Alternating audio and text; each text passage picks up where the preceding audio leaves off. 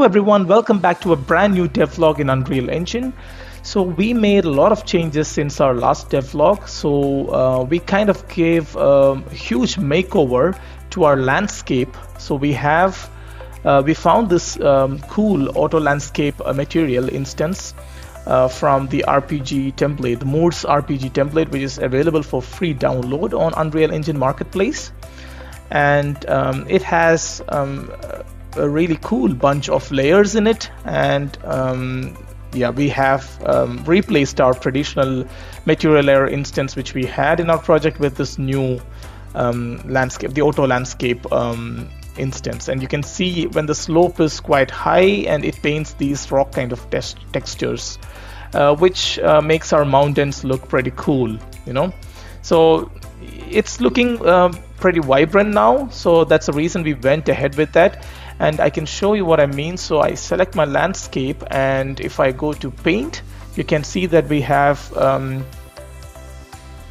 bunch of new layers over here. We have also taken our legacy layers from our previous material instance over here, the grass and the forest and the beach. And we also have a bunch of new layers over here. So this is really cool. So this has widened the layers for our landscape, and I can use it more effectively now. So that's the main change which we did. And okay, we also have the first quest almost completed, so it's more detailed now. We introduced some UI overlays for interaction with the objects, and also bot, and yeah, I can quickly demonstrate this right now. So let me quickly save, and then I play. So the first quest, humble beginnings, go to bot is my objective. So I go to bot, and when I reach bot, I have this new overlay over here. Press E to talk.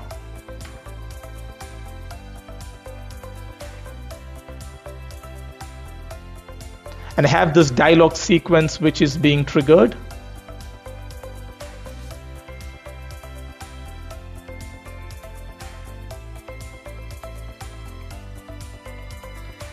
So I just skipped through the clips. I mean, that's pretty much it.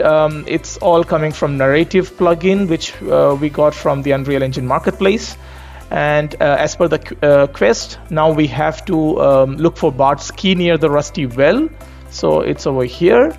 So we come over here, and then yeah, there you go, there is the key over here.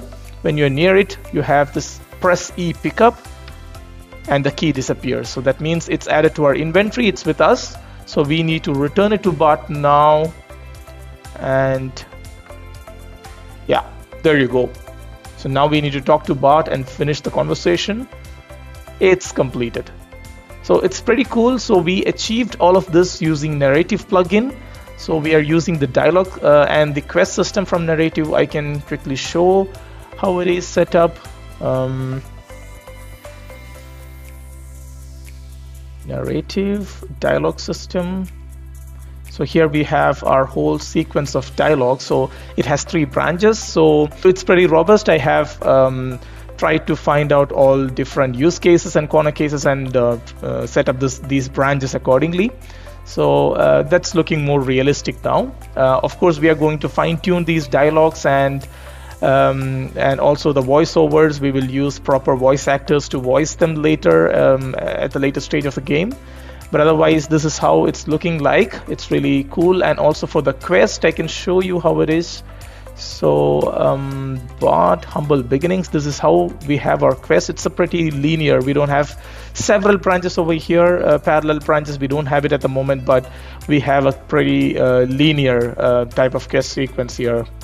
So go to Bart, talk to Bart, look for Bart's key near the well, return the key to Bart, and talk to Bart, and then we are done. The quest is completed. So that's pretty much it over here for the quest. So let me show you a couple of other things which I managed to achieve also. So let's walk towards the marketplace. So you see here that the forest path, the rocky path, gradually changes to a more smoother path because we are approaching, you know, the marketplace.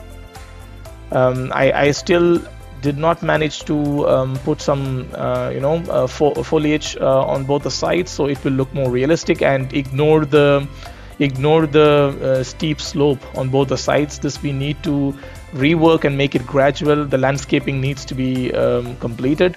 But this is our marketplace. I am using these cool plugins which are available in Unreal Engine. So the Mass AI, the Mass Crowd, and all these Mass plugins I have activated, and that's how we have a bunch of NPCs set up in our marketplace, and they're moving around in a particular zone graph. So there are paths set up for them to move around the marketplace.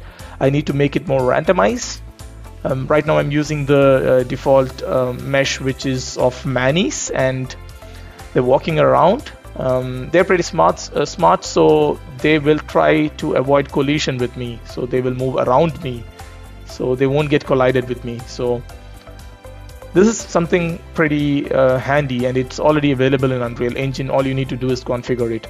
So this has really helped us now make our marketplace more lively.